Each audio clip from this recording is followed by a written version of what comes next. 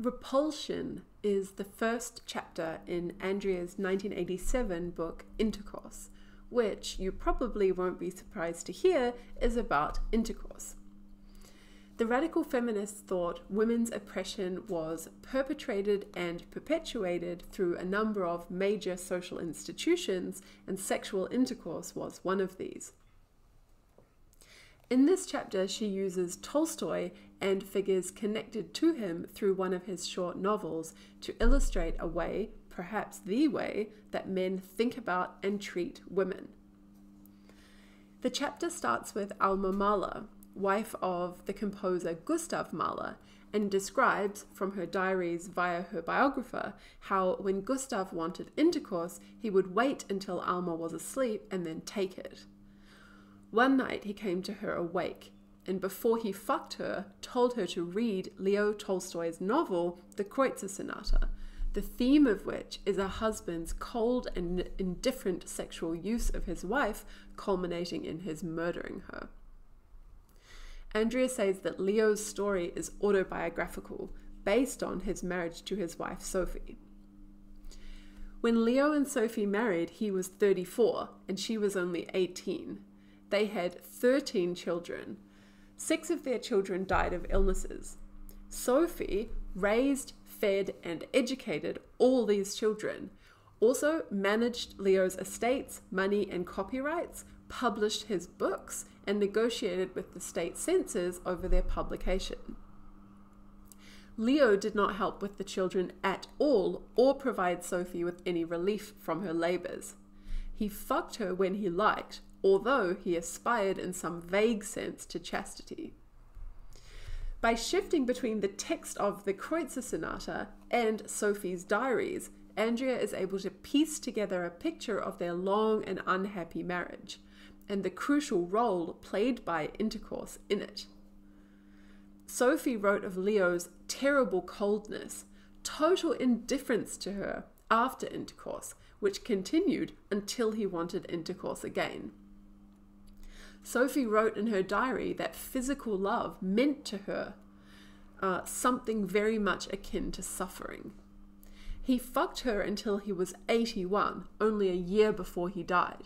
Sophie endured 47 years of mostly, if not entirely, unwanted sex, the worst kind of sexual objectification. If women's oppression lies in the extraction of her service by and for men, as T. Grace Atkinson, Marilyn Fry, and others thought it did, then Sophie is a near-perfect example of this oppression. Leo's view of woman in general is something to be desired. She is an object, a body, a symbol, something to have. Equal relations between man and woman are impossible. Even in marriage, a man cannot truly love. And on this point, Andrea is in agreement with Shulamith Firestone in Firestone's 1970 book, The Dialectic of Sex. Andrea thinks that Leo understands the destructiveness to women of sexual exploitation.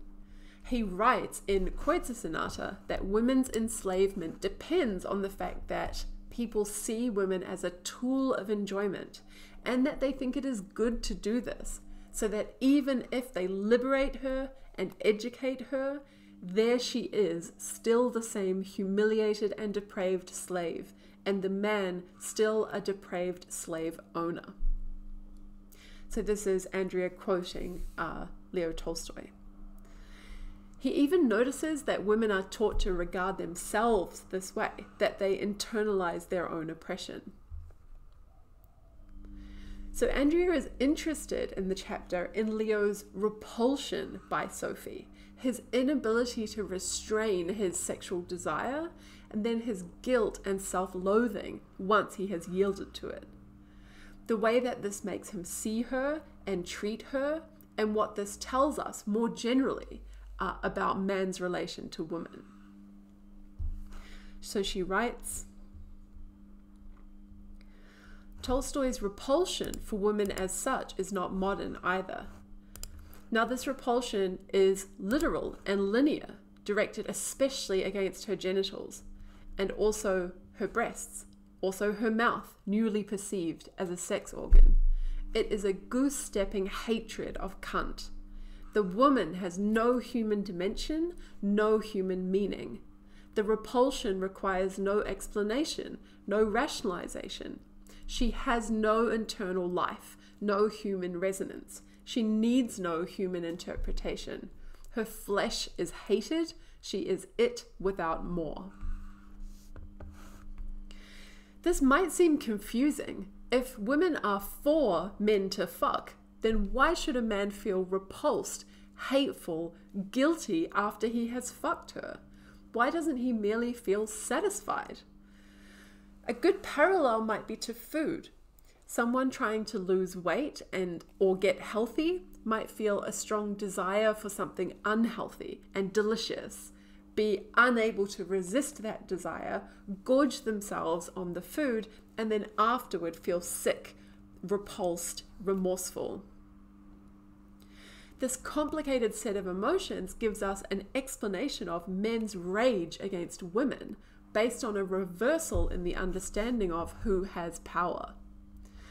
So Andrea writes that woman as a virgin is the highest state, and that she falls from grace by being fucked. She becomes a thing. She is used as a thing, and she even dresses up to be the thing. But here is the reversal. This reduction of humanity into being an object for sex carries with it the power to dominate men, because men want the object and the sex. The rage against women as a group is particularly located here. Women manipulate men by manipulating men's sexual desire. These trivial, mediocre things, women, have real power over men through sex. Because men desire women, they see women as having power over them. This would be like the compulsive overeater being angry at the food for tempting him. But it's equally delusional in both cases. Just as the cake doesn't have agency and so cannot be doing anything to you, so too many women are just going about their lives, while men project onto them that they are temptresses. And even those who are temptresses, who exploit the opportunities made available by what men think women are and want them to be, those women are just acting out a view of women created by men. So men make women into sexual objects and then hate them for controlling their sexual desires. Andrea writes that Leo hated intercourse because of what it did to him, how he felt wanting it, doing it, being done with it.